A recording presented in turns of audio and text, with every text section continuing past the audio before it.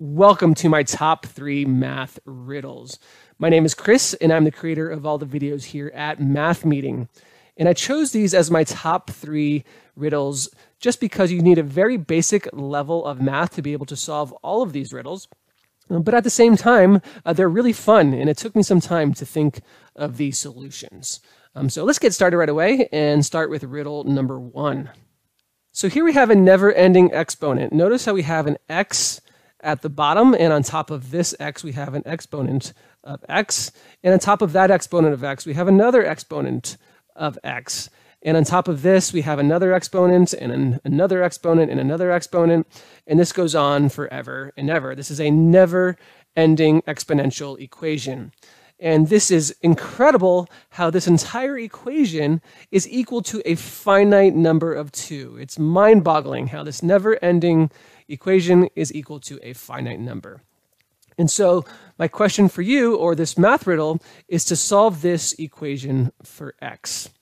So once again, you need a very basic level of math to be able to solve this. I use basic algebra.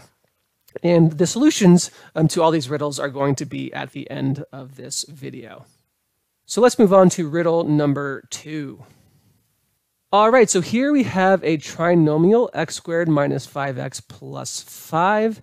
And on top of this trinomial, we have another trinomial, x squared minus 11x plus 30, as an exponent. And the question for this riddle is to solve this equation for x. Can you solve this for x? Is there one solution to this problem? Is there multiple solutions to this problem?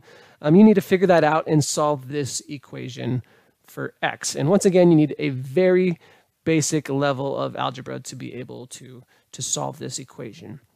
So let's move on to riddle number 3.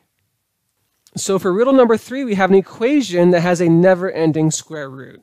X is equal to the square root of 6, and inside this square root, we have another square root being added, the square root of 6, and inside of that square root, we're also adding another square root of 6, and this goes on forever and ever. And the question for you guys is, can you solve this equation for x?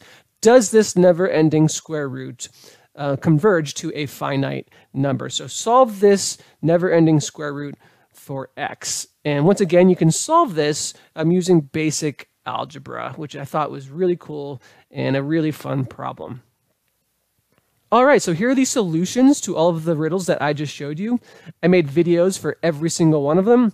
The links are in the screen and in the description, so check them out if you want to see these solutions. Thank you so much for watching. I hope you enjoyed this video, and I will see you in my next one.